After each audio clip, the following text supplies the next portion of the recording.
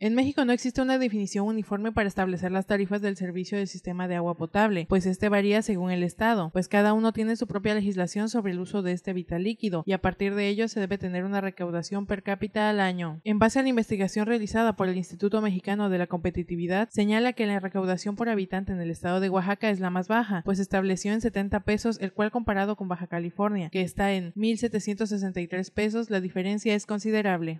Tenemos un estado con baja recaudación en el pago del sistema del agua potable. Sí hay falta o cultura de pago del agua, pero también esto al usuario le lleva a que el servicio es ineficiente.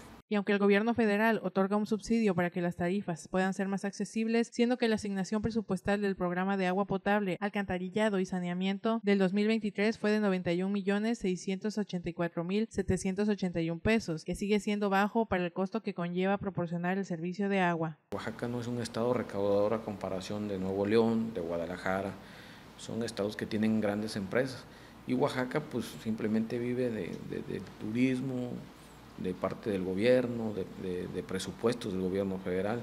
Lo único que tiene pues es la refinería. Aunado a estos, los pagos del sistema de agua potable de la refinería Antonio Dovalí pagan su cuota a la Ciudad de México, debido a que su registro ante el SAT se encuentra en esta área, por lo que dicha recaudación no entra para Oaxaca. Con imágenes de Isidro Márquez, reportó para Meganoticias, Patti González.